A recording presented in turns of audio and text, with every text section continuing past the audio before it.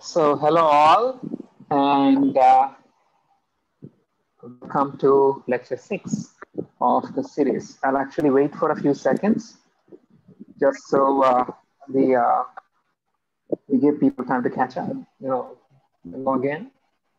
But as an introduction, what we have done so far is to cover the basic idea of how we will train a neural network, namely that we cast it in a specific form as optimizing a function, a loss function.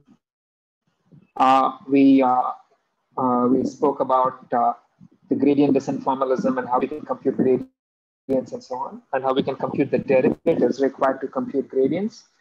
So today we're going to be focusing on, sure, we built up all of this framework, but does it, why and when can we believe it will work?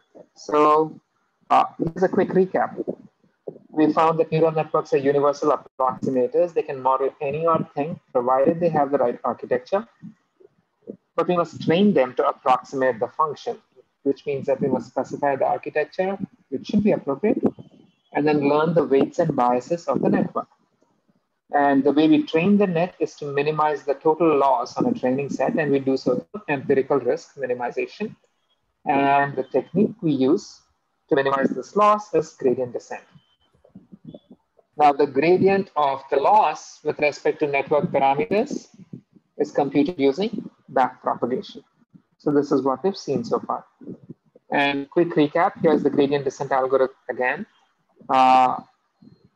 This is how the gradient descent algorithm works, if we want to find the value x, if we are trying to minimize any function x with respect to its argument x, it means we're trying to find the value x at which the function achieves its lowest value. So we begin with an initial guess at 0, and then iteratively adjust this estimate by stepping against the derivative, against the gradient of the function, until the function bottoms out. For neural networks, the function we want to minimize is this loss, which is the average divergence between the actual output of the network and the desired output of the network. And this loss, I've explicitly denoted it here, it's a function of the network parameters. So again, the way we do it, we initialize all of the network parameters, and then we iteratively perform this operation where we go through the layers, compute the derivatives of the loss with respect to the network parameters for the layer, and then update the network parameters. So the key problem here, to implement gradient descent, we needed to be able to compute this derivative of the divergence for individual training instances. And we do this using back-propagation. And so we figure out how to implement gradient descent, but we were left with these questions. Will this procedure actually learn what we want it to learn? And whether the network we learn in this manner will generalize. So let's begin by answering the first of these questions. So we move onwards. Questions? Anything so far? There's some background. No what kind of noises are you hearing, guys? What kind of noises are you hearing, guys? I can't help it. I've got my window closed. You're going to hear dogs barking. You're going to hear my fan behind me if you don't want to see me sweating. And you're going to hear traffic. So, all right. So here are the questions we're going to try to answer. Does backprop always work? If so, how and when will it converge to the correct answer? What are the restrictions on it? And can we speed up the algorithm? Are there alternatives to gradient descent? And we will also look at important modifications of the approach, the method of stochastic gradient descent, and other speed up techniques. This last bit we will not get to in this class. So we're going to be able to get as far as alternate approaches. Now, the first question we're going to ask is this. Will backpropagation find the correct solution? So say we want the network to learn a classification function. We provide training data, and minimize the average divergence between the sigmoid output of the network and the desired output using gradient descent. And say we found the parameters that actually minimize this loss. Does this mean that we have found the correct solution which gives us minimum classification error on the training data? So does anybody want to take a guess? If you set up your loss, as we just did, and then gradient descent actually finds the value of the parameters that minimizes the losses, is that assuredly the minimum classification error solution? Anyone? I'm speaking of a global minimum. If it finds the global minimum. Not necessarily. Not necessarily. Why so? Someone says on the chat because it could be a local minimum and not a global. Yeah, but I'm saying it finds the actual minimum, right? So again, even if you minimize the empirical risk, the true risk, is it going to minimize classification error? The answer is no. And so let's see why, right? Recall what we said about differentiable activations. When we used a threshold activation and we computed the difference, what were we computing? When I was using threshold activations, what was I computing as my as the objective that I was trying to minimize? What were we computing? Someone answered. The actual error, right? We were counting error. And we saw that in the case of threshold activations, if you're just counting error, just sliding this threshold back and forth does not tell you whether you're getting in the moving in the direction where you want to, the error will decrease, or in the direction where the error is going to increase. So again, this has nothing to do with the complexity of the model. It is something far more basic. So we wanted, for gradient descent to work, we replaced this threshold activation with something continuous, right? And now, what was the term we were trying to minimize? Anyone? The divergence. What was the divergence? Yeah. It was the total length of these lines, right? Correct? And we saw that when we moved this left, the total length of the lines actually decreased. And so if we try to minimize this guy would slide back and eventually maybe end up somewhere here. And with that as your threshold for classification, it would give you the correct answer, the correct function. But can you think of a condition where this will not work? Anyone? Anyone? Someone has a microphone on. Okay. So give me this. Suppose I've got 1 million red dots over here. A very large number of red dots, or a billion, or a trillion. Okay. Now, does this distance ever really become zero when you're using a sigmoid? No. Does it? No. No. Okay. No. So suppose I have like an infinite points on this side and a finite number of points on this side. Which way will the line move?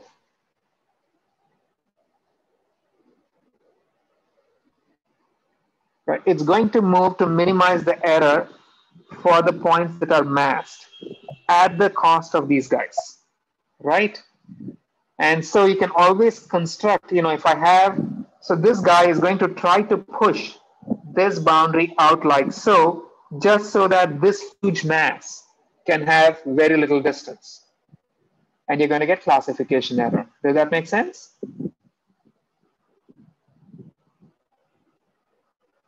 Yes, no? Raise your hands if that makes sense. I have a question. So now, yeah. Yeah, so you said that the sigmoid would have to move to the left to match the red points at the cost of the blue points.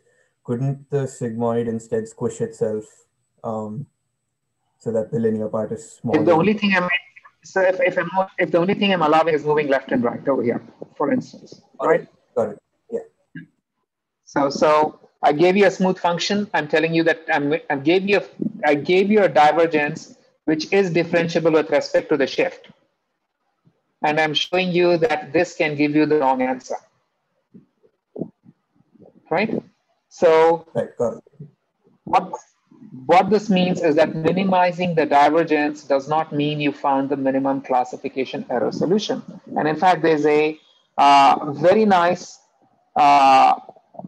paper by Brady and I forget what's the name. So this is Brady, Raghavan, and Sloney in 1989, who literally say, does backpropagation always, give you the correct answer? And they show that in classification problems, the classification error is a non-differentiable function of weights. The divergence minimizes only a proxy for the classification error, and minimizing the divergence may not minimize classification error. So there are many slides over here. You will see that the slide number just jumped 21. The first 20 slides are actually explaining the little example that Brady et al. Presented in their paper, but so is this. There's some hands raised. Any questions? So, Professor, when you took the earlier example when there were 1 trillion points of one particular class, so wouldn't that be a problem with like any algorithm because of the class imbalance? Wouldn't we try to? Isn't that like a standard? No. Class? Okay, so let's go there. Okay, no. Okay, simple, right? I have the simple example. I have a very large number of red points over here, a very large number of blue points over here. Will the perceptron algorithm, so compared to algorithms, the perceptron algorithm, which just uses a threshold activation, and Back-prop, which uses a sigmoid, right? Will the perceptron algorithm find the correct solution here? Yes. Anyone? Because the classes are linearly separable. What about Back-prop?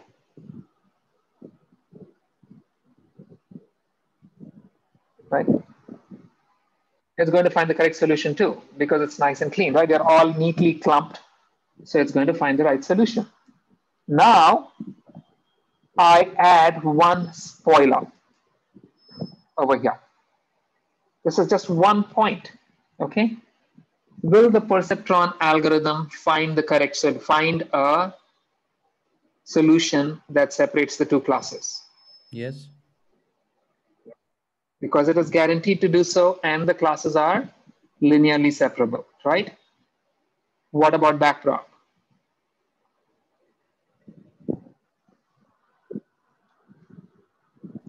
So here's what happens with Back-prop. With Back-prop, if you look at you're looking at the average divergence, correct? If I have 1 trillion instances here and 1 trillion instances here and one solitary little fool are sitting out here, is this going to change the average divergence a whole lot? No. Because I can keep overloading these, right? It's maybe going to perturb it a little bit. And so Diksha says yes. Do you think it's going to change the divergence a lot, having this 1 point? If I'm taking the average of 1 trillion points, and then 1 trillion and 1 points, will the two averages be different? Unless the new point you're adding is giving you an infinity. They won't be, right? As a result, Back-prop is simply going to move the solution from there to here. Now, suppose I move the spoiler to this point, out here. The perceptron algorithm is going to give you this. It's going to find the solution. Back-prop, not so much, right? Or if I move the spoiler over here, then the perceptron algorithm is going to find this dotted line. Back-prop, again, that's not going to move things very much. And so, as I keep moving this spoiler around, what happens is that every time I move the spoiler, the perceptron rule algorithm, which directly tries to maximize classification accuracy, and this should answer the question earlier about isn't this training data imbalance, etc. So Does training data imbalance affect the perceptron rule? No, it doesn't. And Manish, how do you decide that it's an outlier? Because Right? You don't. because most of the points are like clumped together, and it is this point is like separate from other clumps. So you are defining it as an outlier. So but the point is this. My point really is you're trying to minimize the loss, right? Additional semantics you put on top of it are assumptions you're making, correct? So this is the perceptron will always find the solution, even if the data are imbalanced. It doesn't really matter, right? But the point is that the perceptron may change greatly upon adding just a single new training instance. It will fit the training data well, and it will give you an exact solution for the training data, so long as the classes are separable. In other words, the perceptron rule has low bias. It is not going to give you a wrong answer. When you say something has a low bias, it's not going to give you a wrong answer for your data.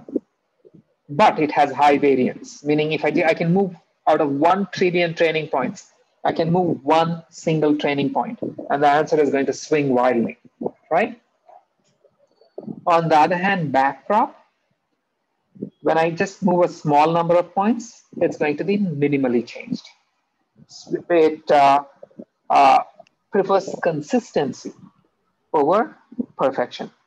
So, but this comes at the cost of accuracy. So Back-prop is a low variance estimator, but at the potential cost of bias. Now, is this a feature or a bug? Feature. Always a feature. Now, Manish, you can answer. So yeah, and so this part, right? We don't want to account for noise, right? So Manish, this is where your point comes in, right? That what Back-prop is doing, Back-prop doesn't necessarily find you the minimum classification error solution, but then it prefers consistency over a potential cost of bias. And from our perspective, there's no reason for us to believe that this perspective is correct. But from our perspective, from our belief, this is a good thing. Because we believe we don't want to account for noise, as Mohammed says.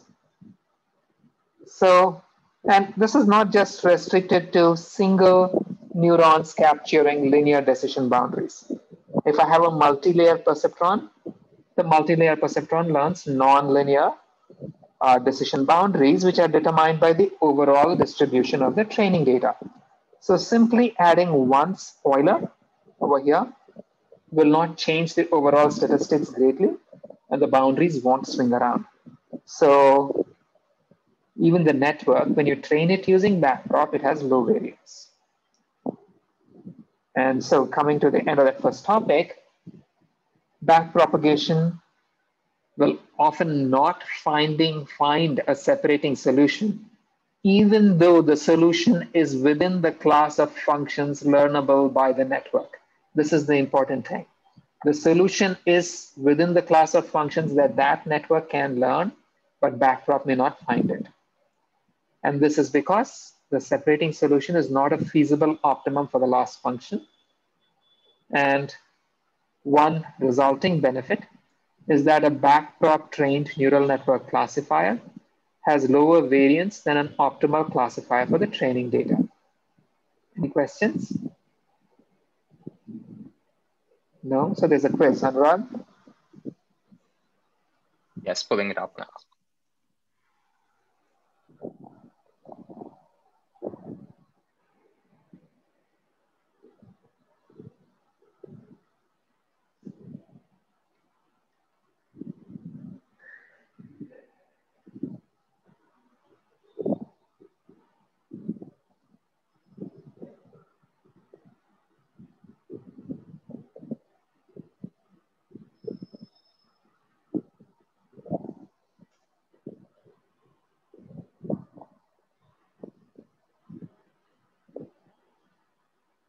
So 10 seconds, guys.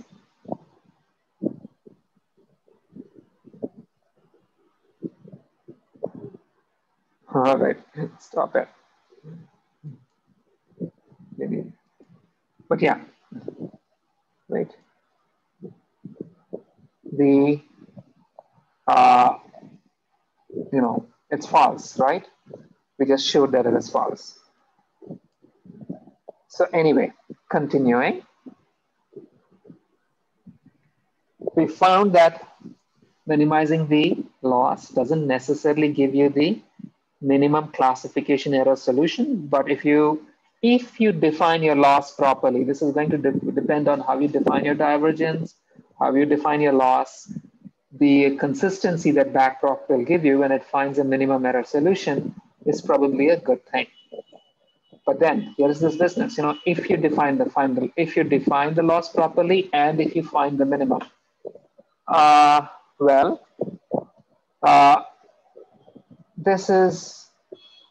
that's tricky, right?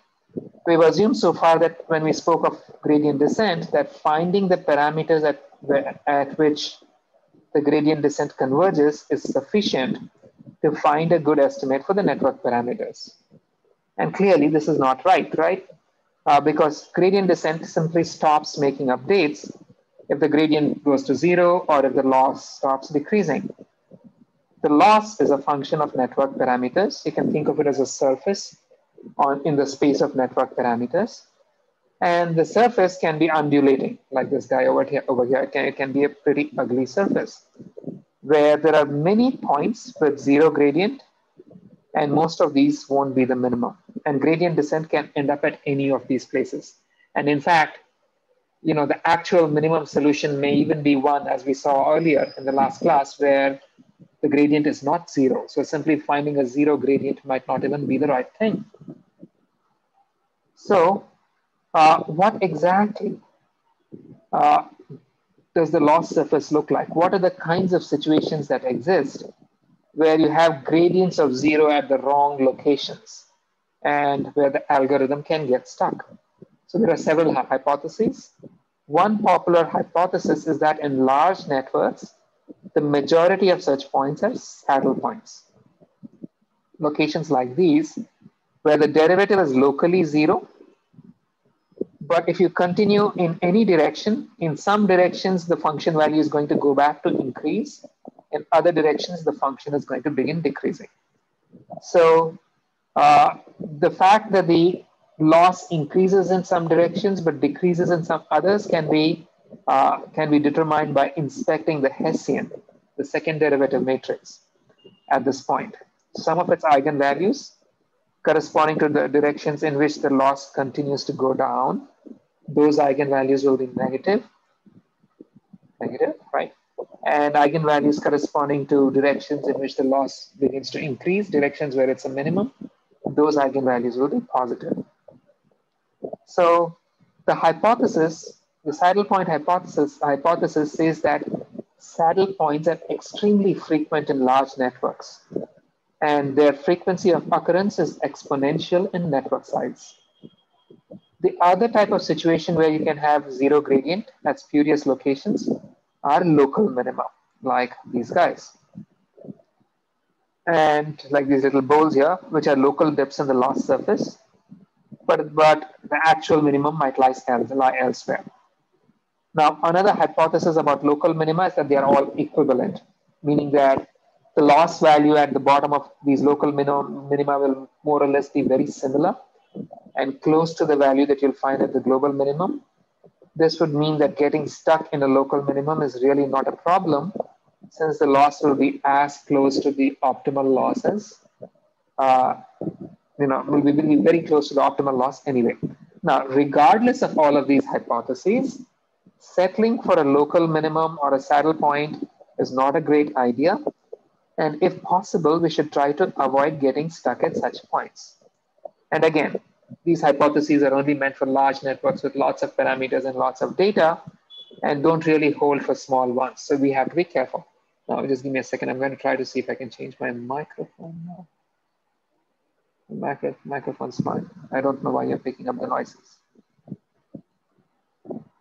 So here's the story so far. Neural networks can be trained via gradient descent that minimizes the loss function. Backpropagation can be used to derive the derivatives of the loss. Backprop is not guaranteed to find a true solution, even if it exists and lies within the capacity of the network to model. The optimum for the loss function may not be the true solution. And for large networks, the loss function may have a large number of unpleasant saddle points at local minima, which backpropagation may find, and which we would like to avoid. Now, questions? Questions so far? Nothing? Okay. So we sort of saw that finding the global minimum for backprop isn't necessarily going to give you the best classification error. We've also found that, finding a place, the location where gradient descent converges may not even be the global minimum. So it might be something you don't want to place some where you don't want to be. But there's a third problem. Even if it is headed towards the correct solution, how fast does it get there? Right? Does it always, will it get there? If I start off close to a global minimum, and if I run my gradient descent, will it get there? And if it does get there, how long will it take? And if it doesn't, why didn't it get there? So now this is very hard to analyze for a multi-layer perceptron, but we can look at it through the lens of convex optimization. Basically, what we are going to do, what we will do is to use the so-called streetlight effect. I don't know if you've heard of this. It's actually a real term. And you might have all heard the joke about the guy who loses his keys in a dark bar and is later found looking for his keys under a traffic light or under a street light. And because, this is the only place where he can see. It's too dark inside the bar to look anyways. So we're going to use the same thing. We can't really analyze neural networks, which are very complex, but we do know how to analyze convex functions. And so that's what we're going to do and hope the intuitions will transfer. So first, what do we mean by, is my window open? No. Give me a sec.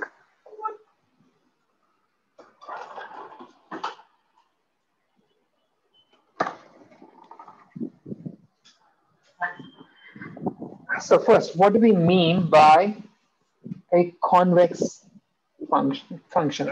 A surface is convex if it is continuously curving upwards, like this one here. This is a convex surface, or this is a convex surface.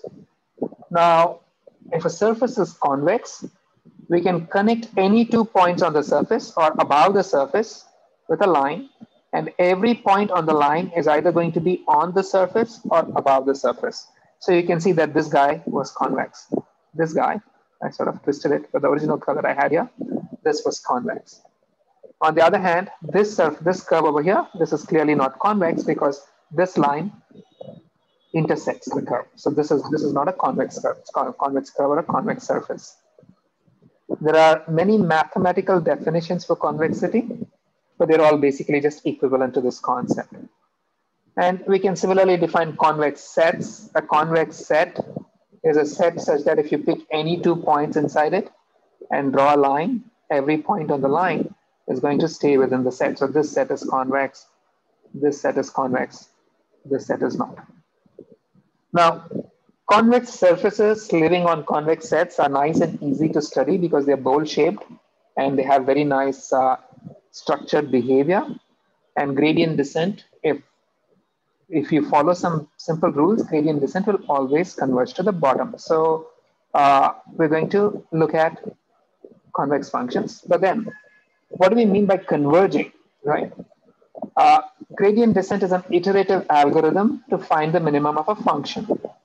And an iterative algorithm is said to converge to a solution if the solution estimate eventually arrives at a fixed point, like in this upper figure.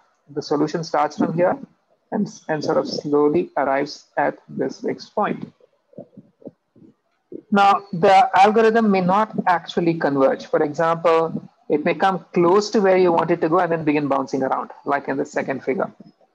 Or it may even diverge. Instead of coming to the correct solution, it may get further and further away with the iterations. And for us, we obviously want this behavior. We want the algorithm to converge. We want it to get to the correct solution. Now, we can quantify the convergence behavior of the algorithm through its convergence rate, which tells us how quickly the iterations approach the solution. There are several different definitions for convergence rate, but most of them are equivalent to this one over here, which tells us that where this convergence rate R is defined as the ratio of how far the value of the function is from its minimum at the current estimate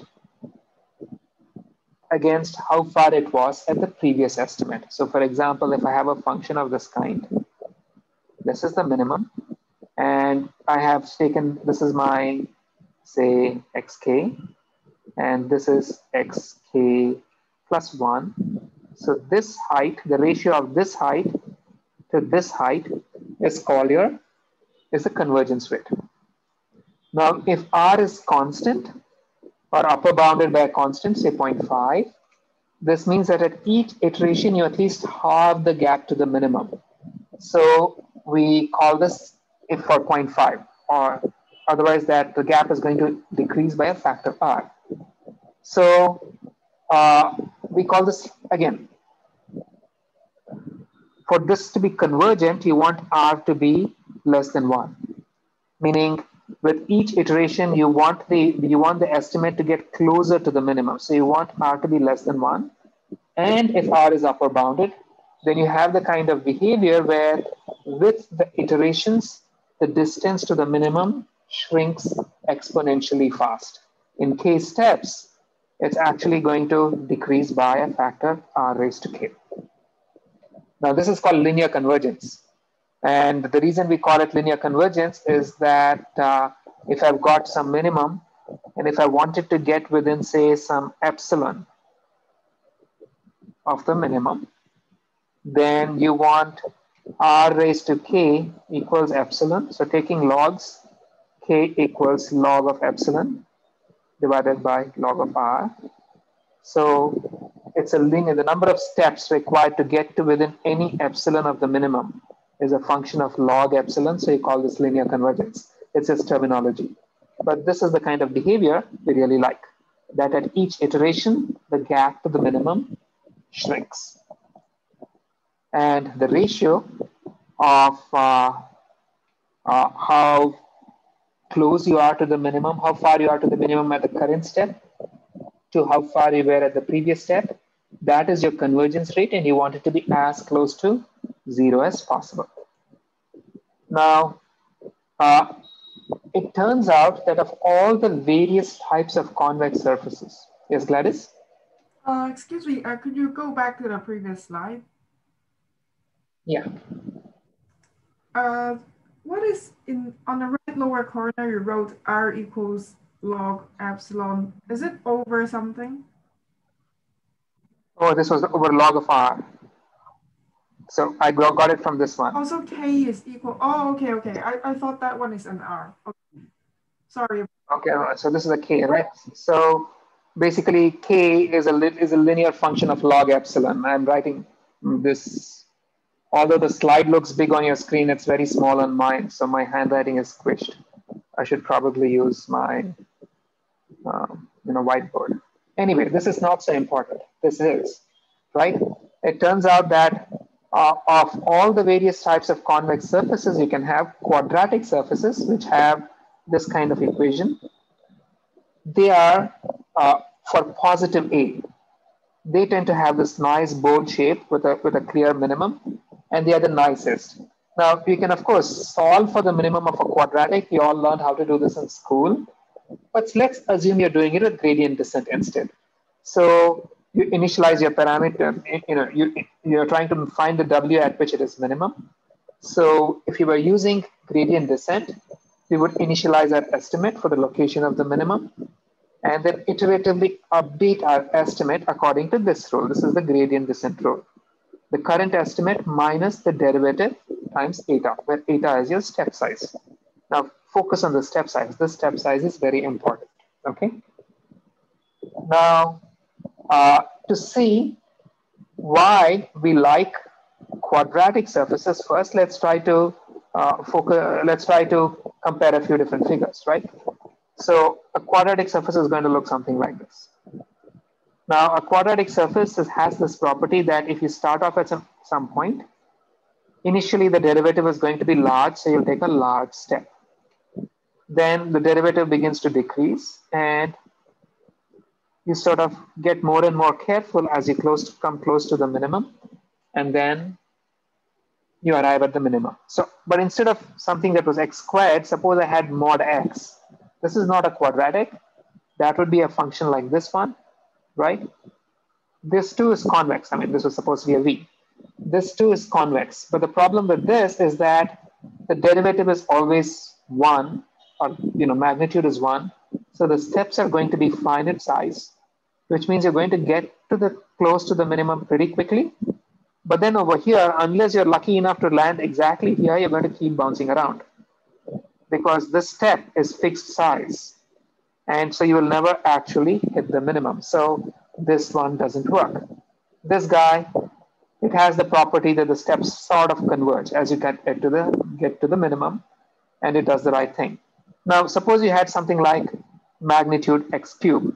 This too is convex, but this one will have slightly different behavior. This is going to be, let me see if I can get another pen. Magnitude x cubed is going to look something like this. It's going to look flatter. If I do magnitude x4, it's going to be flatter still. So the problem here, what would the problem with things of this kind be? Anyone? What would the problem be?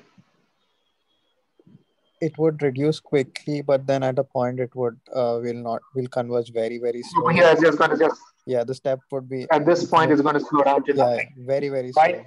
slow. So it's very slow. So it turns out that the optimal kind of surface is a quadratic.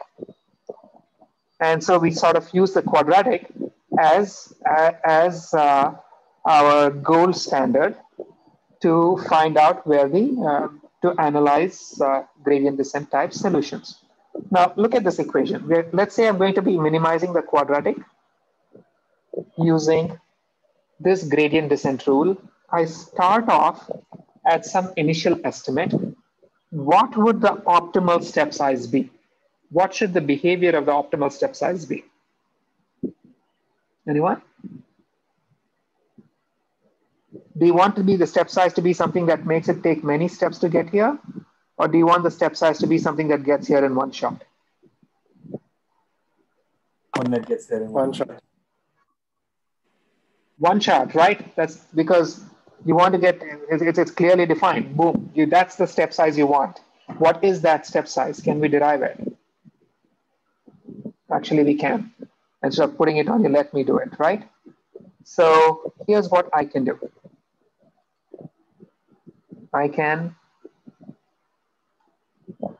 So how many of you are familiar with Taylor series? All of you must be. Anyone who doesn't understand what a Taylor series is? Okay, I'm assuming all of you do, right? So to answer what the optimal step size must be, I'm going to invoke Taylor series expansions. Consider any function f of x and assume that it can have any form, and assume that this function is differentiable. It has all of its derivatives.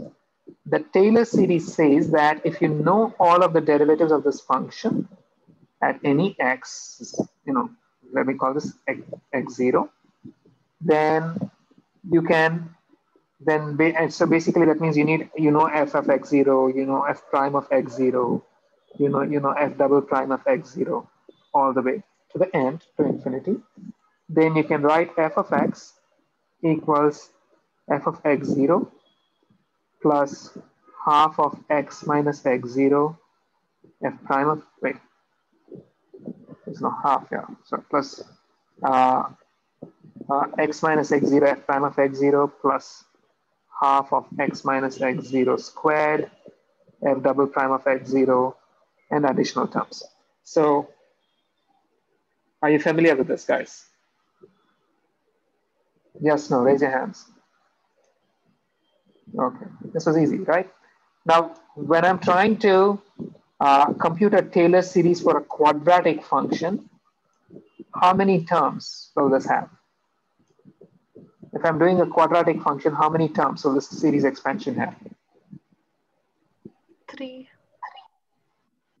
Just 3, right? It's going to have, because the additional derivatives are all 0. So I can say f of x0 minus x0 f prime of x0 plus x minus x0 squared half f double prime of x0. Now, if I have an initial estimate x0, right, is this approximation exact or is it an approximation? I mean, is this expansion exact or is it an approximation? Exact. It's exact because it's a quadratic, correct? Can I solve for the minimum for this one? I can. Let me differentiate it. If I differentiate it with respect to x, that's simply going to give me f prime of x0 from this guy, right? Then plus 2 times 1 over 2 times x minus x0 f, I don't know what they did over here. I think this erases it. No? Give me a break. Okay. So x minus x0, ignore the thread thing, and f double prime of x0. What is going on? F double prime of x0, right? So this is our derivative. I equate it to 0. And if I solve for it, I'm going to get f prime of x0. I can't see this. I have the solution on my screen. So let me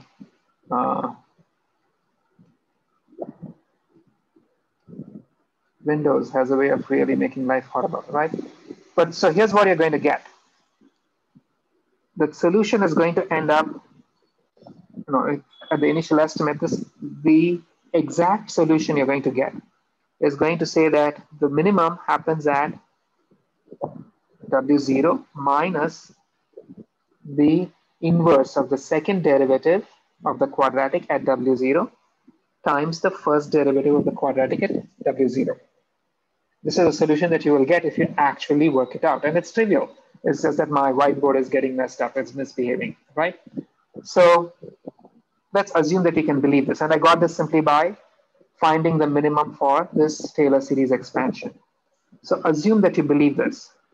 Compare this to these two equations. What is the optimal step size? Anyone? What is the optimal step size? 1 over the second derivative. This guy, right? If you just compare these two, this term is the same as this derivative. This term is the same as the one here. So this term that I'm circling has to be my step size, correct? Which means that the inverse of the second derivative is my optimal step size, and the inverse of the second derivative for this quadratic is simply a. The first derivative is going to be, aw plus b. The second derivative, the w is going to go away. You're going to be left with a. So the second derivative of this is just a, and so the optimal step size is a inverse. And what this means is that if you have this optimal step size, which is the inverse of the coefficient for the quadratic term, then it doesn't matter where you begin, you're going to get to the solution in one step. So if you ever wondered how to solve for the minimum of a quadratic, the stuff they told you in school, b squared minus 4ac over 2a, if it's a convex function, if a is positive, then you really didn't have to solve for it. You could have just solved this equation instead, and that would have given you the answer. Okay. Now, That is with the optimal step size. But then if your step size is not optimal, then bad things happen, right? Suppose this is my quadratic. If I use the optimal step size, with optimal step size again, eta opt equals, E double prime of W inverse, which is E inverse, correct? So then from my current step, I'm going to get to the minimum in one step. What happens if my step size is, okay, that's in fact right here, right? The optimal step size is going to get to the solution in one step. What would happen if my step size is less than the optimal step size? Anyone? It'll take more steps. It takes too long. It takes it's going to take steps. It's going to do this, right? But it's going to be, is it going to be monotonic? Yes. Yes, no? Yes. What would happen if my step size is greater than my optimal step size? Jump over the minimum. What would happen? It would jump over the minimum, but then at that point it's going to jump back. It's going to do this, right? Is there a step size which is too large?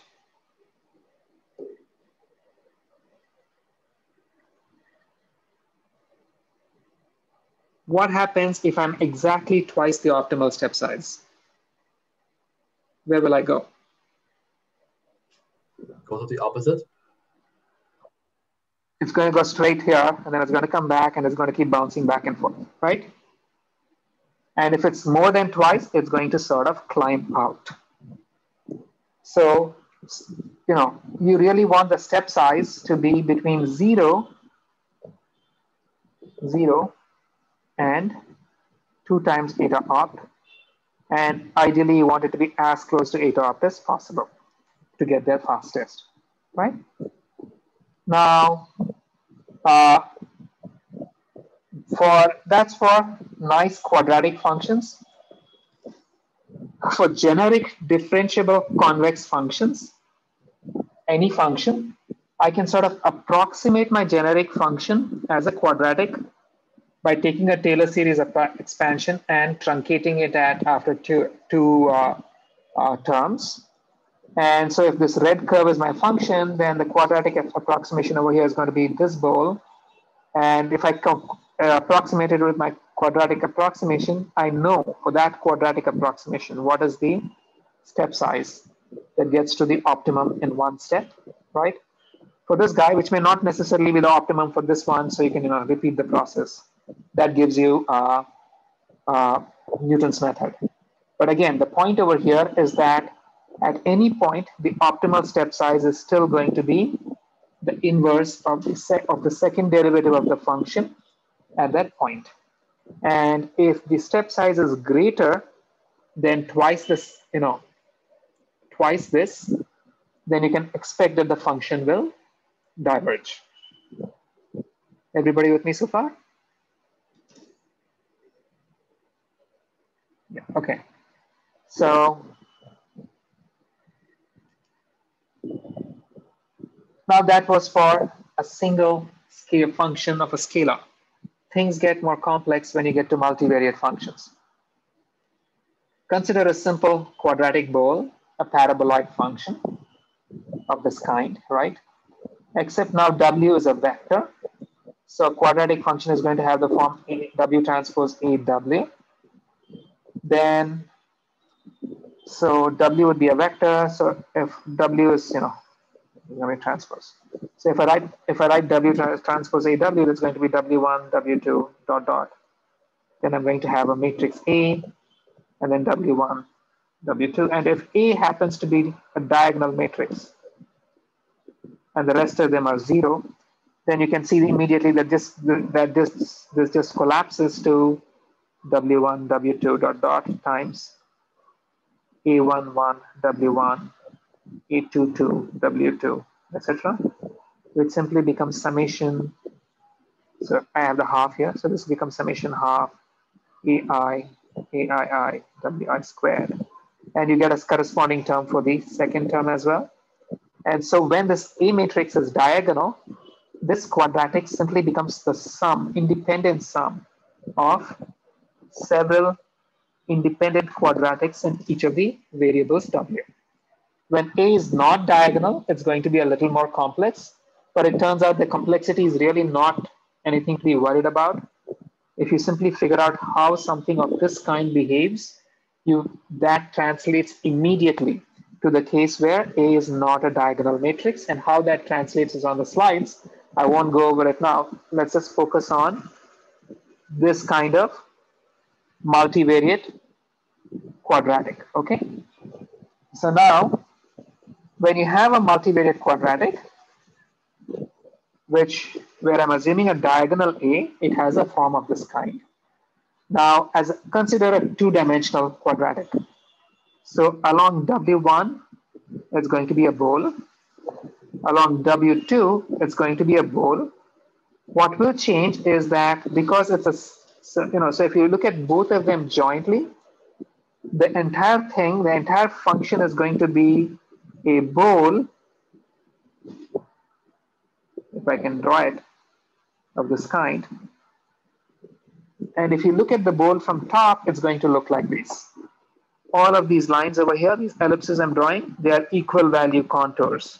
So on any single ellipse, the value of the function is the same. And now, if you take a slice of this function, so let's say I took a slice out here, that value is going to look like something like this. If I took a slice over here, that value is going to look something like this. If I took a slice over here, that value is going to look something like this. And so what you find is all of these quadratics are basically the same, all of these slices are the same quadratic at different heights. And why the different heights? Because this I'm plotting, if this is W2 and this is W1, I'm plotting this under W2, and this quadratic itself is a quadratic of W1 plus a quadratic of W2. And if I take this at different values of W1, this guy changes, which changes the height of the bowl. But the important thing is, regardless of where you slice it, the minimum is at the same point in W2. The same thing happens if I slice it the other way. If I slice it in the horizontal direction, all of the slices are going to be quadratics. They're just going to be at different heights. And that's again because this is a quadratic of W1 plus quadratic of W2. That's what we had earlier, right? Yeah. That's what we had. That's what we have here. And so if I slice it at different W2s, this guy changes, but come on.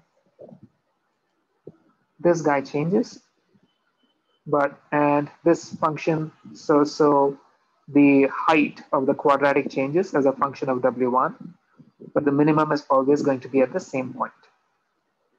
So did you guys understand this figure, what I was doing with these quadratics? It might have been confusing. If it's not, Igli, you're not the standard, but anybody else? Can you explain this part again? Okay, thank you. Right, that's what I want. So this is, let me do this on a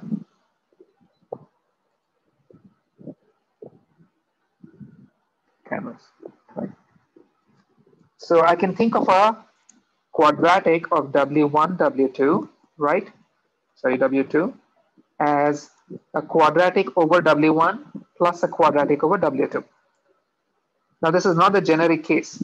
The most generic case is going to be W1, W2 times some A11, A12, A21, A22, W1, W2. This is a quadratic on a two-dimensional vector. Okay, but if this matrix has 0, is a diagonal matrix, this simply becomes A11 W1 squared plus A22 W2 squared. I mean, I'm ignoring the additional terms, right? I'm ignoring the plus B1 W1 plus B2 W2. So let's just ignore these. This is a quadratic on W1. This is a quadratic on W2. So this clear? Yeah.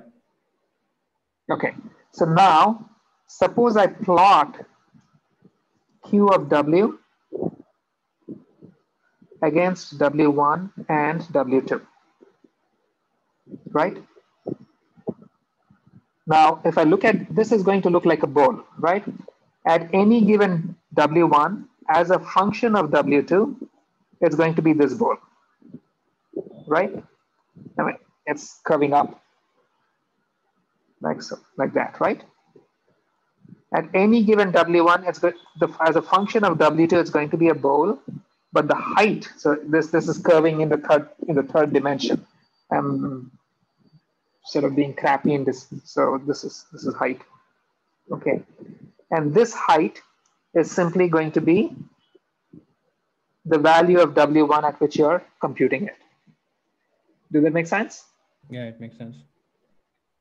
Right, so that's all we're saying. And Professor? so, yeah. Yeah, so in this way, we are getting the minimum of W1, right? If we are plotting No, we're horizontal getting, lines.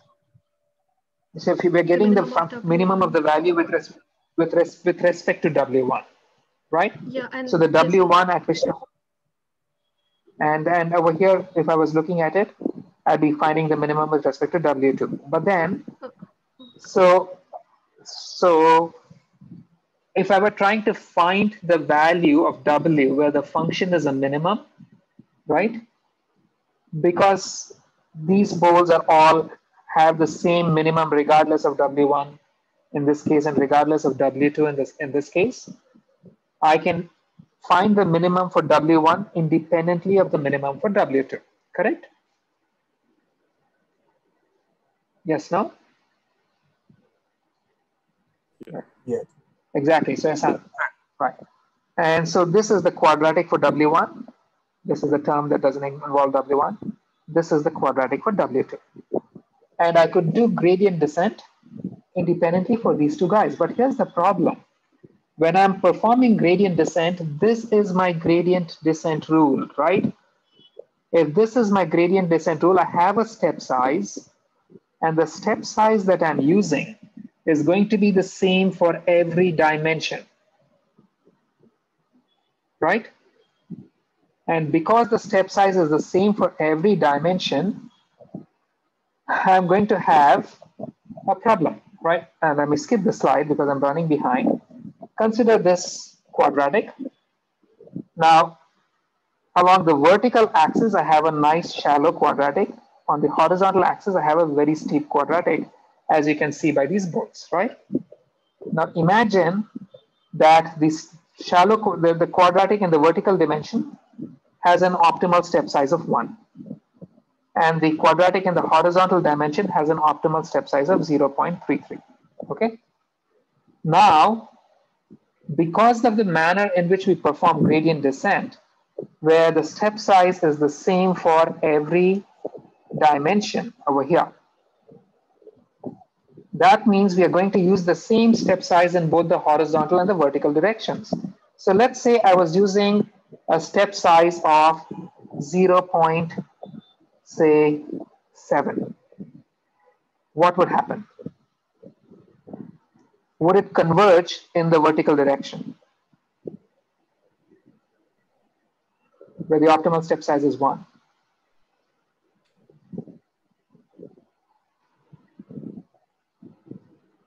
So would it converge in the vertical direction? Yes, no. Right? In the vertical direction, it's going to converge, quite linearly, right? Monotonically. In the horizontal direction, it's more than 0.66. It's going to blow up. Now, on the other hand, if I used a step size of exactly 0.66, what happens?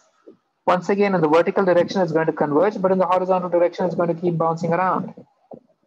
If I were using a step size of 0.33 times 1.5, which is between 1 and 2 times the optimal step size for the horizontal direction, I will continue to converge in the vertical direction, but then in the horizontal direction, it's going to bounce around.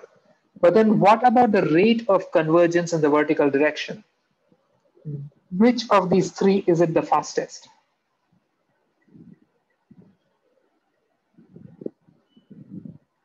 Guys, in which of these three cases is it fastest in the vertical direction? 0.7. 0.7, right? And so if I actually try to make it so it doesn't bounce around and I give you the optimal step size in the horizontal direction, in the vertical direction it's going to become very slow. If I try to become sort of conservative even in the horizontal direction, in the vertical direction it's going to take forever to converge. And so you have this situation where, and again, so I'll skip the slide. I'm just making the same statement for non-quadratic convex functions. You can always treat non-quadratic convex functions as quadratics by taking the second order Taylor series approximation and analyzing it. So what happens over here is that the convergence behaviors become increasingly unpredictable as dimensions increase. For the fastest convergence, ideally the learning rate must be close to both the optimal learning rate for the shallowest surface and the optimal learning and the optimal learning rate for the steepest slice. So it must be close to both the largest optimal optimal learning rate and the smallest optimal learning rate in order to ensure convergence in every direction. And this is generally infeasible.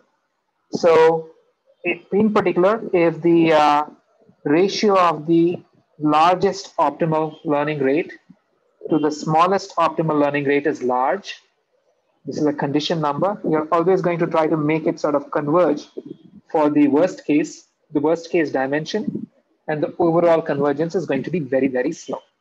We have more slides discussing this problem. They're hidden. Please take a look. Okay, so this is how we deal with this kind of situation is a big topic for optimization. So is it in the numerator? Should that be a maximum? Yeah, this should be there's an X missing. Okay, thanks. Right. So, but then all of the analysis we saw was based on trying to ensure that the step size was not so large as to cause divergence within a convex region, right? You wanted this to hold in every direction. But how critical is this? Is this really that important? Now, consider you have an ugly function like this guy. And let's say your initial estimate was over here. Then do you really want your step size, and let's even assume that this portion of the function is nice and quadratic, right? That each of these goals is quadratic. Do you really want your step size to be so small that it converges nicely and cleanly over here? Yes or no? No. No. So what would you want it to do? Wanting to jump out of the hole. Diverge. You want it to diverge at this point, right? So always, but then, so you want it to be greater than twice the optimal step size. But do you want it to always be greater than twice the optimal step size? No. It's going to keep going, and it will never settle down, right? It's going to bounce around. So what do we want to do?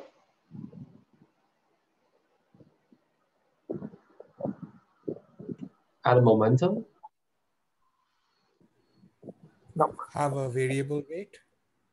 You want to have a decaying learning rate. You want to start with a large learning rate, which is greater than, 2. I'm assuming 2 times the second derivative, right? But let's just, and then inverse of the second derivative, and then slowly reduce it with iteration. So what this will do is that it will initially cause the algorithm to sort of diverge out of local minima, and then eventually it will get small enough that it gets trapped in a bowl. But if you're doing this carefully, the kind of bowl that it's going to get trapped in is going to be one of these big bowls. Big bowls tend to be deep, and big bowls typically tend to be pretty decent local minima, if not the global minimum. And so the way for this to work is to have a learning rate eta which starts off large and then shrinks with the iterations to find, if not this solution, at least this guy. And so reducing the learning rate with iterations is what is called learning rate decay. Now, a number of different methods have been proposed for this in the literature. For example, the decay after the kth iteration is eta 0, or the initial learning. You start with an initial learning rate, and in the kth iteration, the learning rate is eta 0 over k plus 1. You have the quadratic decay, which is eta 0 over k plus 1 squared. You can have the learning rate fall off exponentially, or one common approach is to start with a fixed learning rate until the loss on some held out set stagnates, and then decrease it by some factor and keep doing this.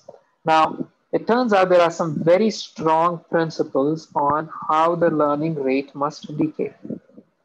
And these guys actually satisfy those principles.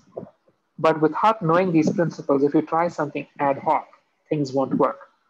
We will get to this in the next class. So questions, anybody?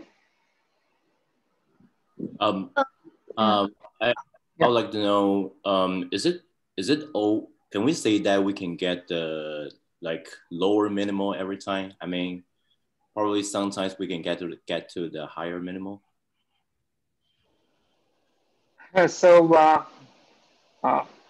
Statistically speaking, right? You can make no assurances, but what this kind of schedule sort of gives you is that with high probability, after some time you'll end up in a big bowl that you won't escape out of, because the learning rate keeps decreasing. And big bowls, statistically speaking, global minima tend to be in these big areas, big valley areas. Does that make sense? Yes, thank you. Yeah, could you explain what Haitian normalization is? So it's there on the slides. Can you take a look? I'm going too slow. We have 13 minutes. I'm going to have to skip some topics. But if you take it on the piazza, I will answer. Right? So here's the thing. Gradient descent can miss obvious answers. This may be a good thing. Convergence issues abound. The loss surface has many saddle points, right? And vanilla gradient descent may not converge or may converge too slowly. And so also divergence causing learning rates, however, may not be a bad thing, particularly for ugly loss functions. And decaying learning rates provide a good compromise between escaping poor local minima and convergence. Now, many of these convergence issues arise because we have forced the same learning rate on all parameters, and we would like to sort of not force that. Now, there's a quiz over here. Anurag, can you release it?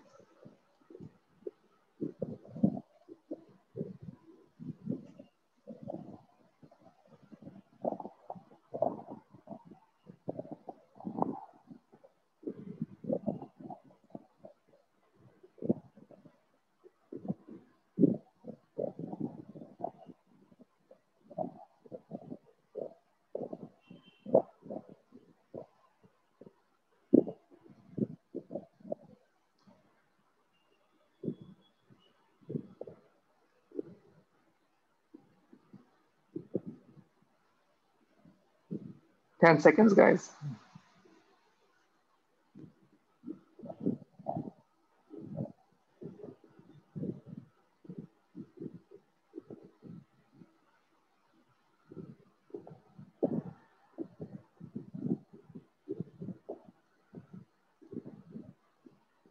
So only the first one is true, right? Because for quadratic functions, gradient descent will converge even without decaying learning rates. And large step sizes are a good thing in the initial phases of gradient descent so that you can escape local minima. So this is always a bad thing is not true. Only the first one is right.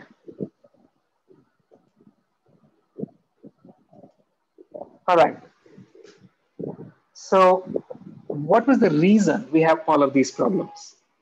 These problems arise because we are requiring a fixed step size across all dimensions. Basically, when I use something like this, then the step size in every dimension is the same. We are tying the step size to the grid and across to the gradient, so it stays the same across all dimensions. We might want to release this requirement and say, okay, the step sizes can be different for the different dimensions, and then things will sort of converge better. And so, based on this principle, there have been a great many solutions proposed, and two really good solutions are Rprop and Quickprop. I was going to do Rprop today, but as part of this lecture. It's not critical, so I'm not going to cover it, but Rprop is in the quiz. So please look up both Rprop and Quickprop on the slides. I'm actually going to, Rprop stands for resilient propagation. It's a very, very trivial algorithm. And in fact, let me quickly summarize it. Here, you sort of treat each parameter independently. You only use the sign of the derivative. You do not use the magnitude of the derivative, and the updates are done individually for each derivative. So this is not gradient descent anymore. This is an alternative to gradient descent.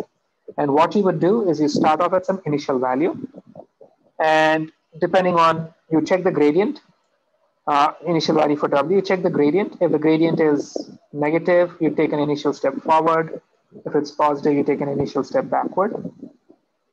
This thing is decided. Then you take a step. And then after taking a step, you check the gradient again. If the gradient was negative here and the gradient is still negative over here, you increase your step by some factor alpha to get to some new point. And then at the new point, you check your gradient again, your derivative.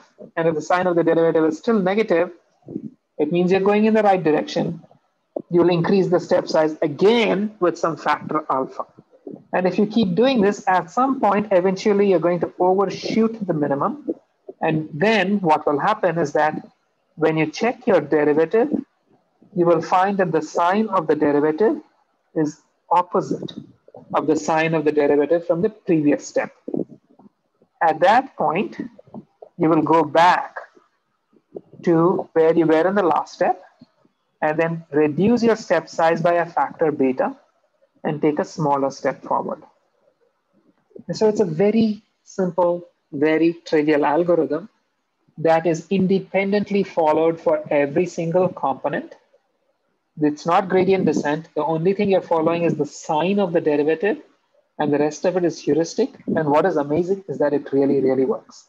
It works at least as well as standard gradient descent, and it works better than most of the optimization techniques out there today on many problems. And I'm kind of surprised that it's not more popular. So here is the pseudocode for Rprop. Please look it over on the slides. Right. It's a remarkably simple first order algorithm that is frequently much more efficient than gradient descent, and can be competitive against even some of the more advanced second order methods, and only makes minimal assumptions about the loss function. So I was supposed to have a quiz here, but I'll skip that. There's a similar algorithm called Quickprop, which again, I won't get into the details. It's on the slides. Quickprop employs Newton updates with empirically derived derivatives. The big problem in all of these is computing second order derivatives. And so Quickprop approximates these using differences. And again, this is another algorithm that works really, really well. This was invented by our own Scott Fowlman. But anyway, simply because I'm running out of time, let's move on. I may go 5 minutes over, folks, just please bear with me. Now, the issue with convergence of gradient descent is that if we have the same learning rate for all components, learning rates that cause some components to converge will cause other components to diverge. So let's come up with a compromise. How about this? We don't keep track of how things behave.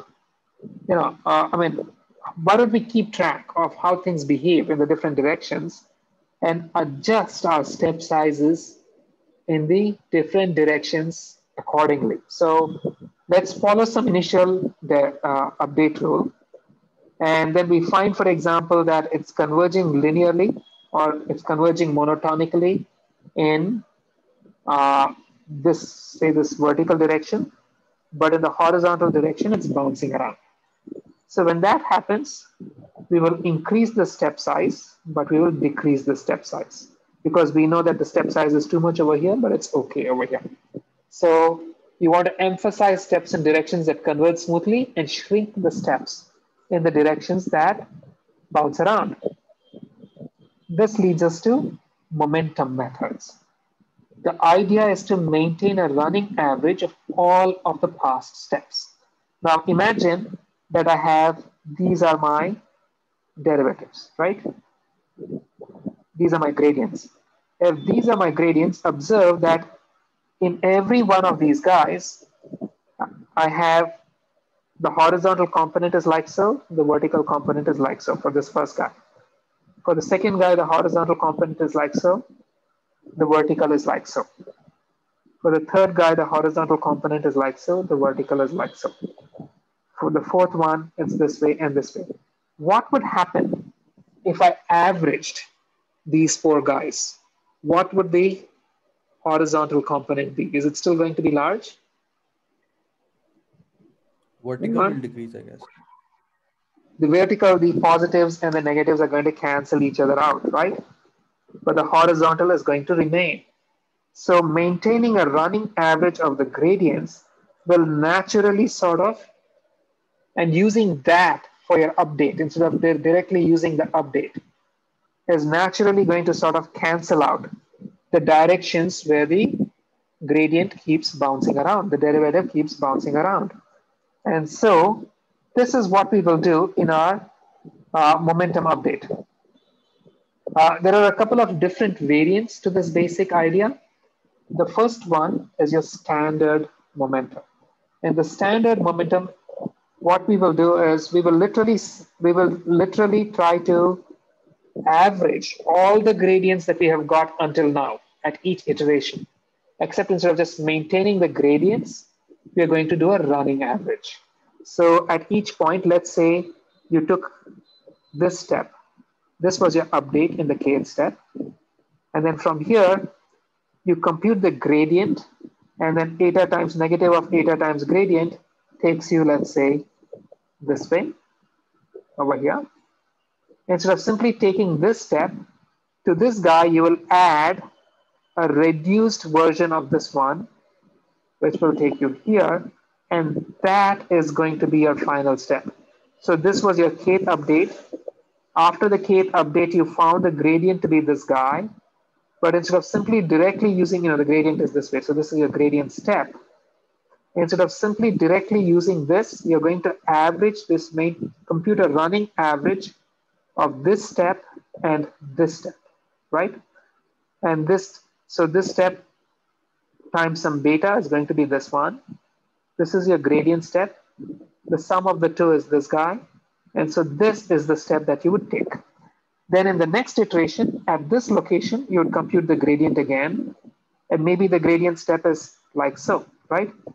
But instead of simply going here, you're going to take a running average of this guy and this one, which is to say you're going to take this step, add to it some beta times this guy, and that is going to be your step.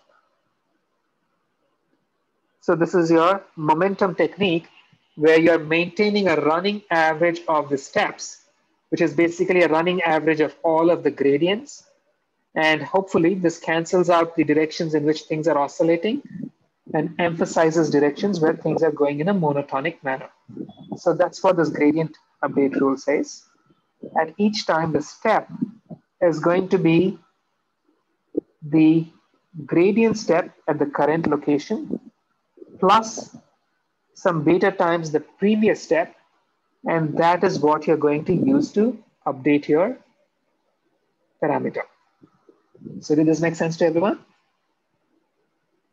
So do you mean after you average the current direction and the past directions, are you adding that average directly, or are you directly? You're not averaging the direction, you're averaging the steps. So, you know, let's say this was the where you ended up after k minus 1 iterations, right? So then you computed your step, and this is the kth step. Okay. So this is, let me call this delta W k minus 1, right? Then from here, you compute your gradient. Maybe the gradient is in this direction. So gradient step is this. This is going to be eta times the gradient, right? That's this one. So then you go back, you pull out this one, you multiply it by some beta, you append it over here and add the two. Did that answer your question at all? What factor are you multiplying by the previous step? So the beta, and this eta is your learning rate. Beta is typically like 0.9. It's written right here, right? Oh, I see. So the larger beta is the more you smooth it. And what this will do is it will sort of shrink your steps in oscillating directions. And it's going to increase the steps in, or at least maintain the steps in consistent directions. And so you're going to get a much smoother convergence to the optimum instead of bouncing around. So this pseudocode for it, I'll skip that. But then there's an update you can do even to this. Give me a couple more minutes, guys, okay? In the basic momentum method, what we did was we came here, then we computed the gradient and took a gradient step. And then to this, we added a scaled version of this guy, and that gave us our final step, right?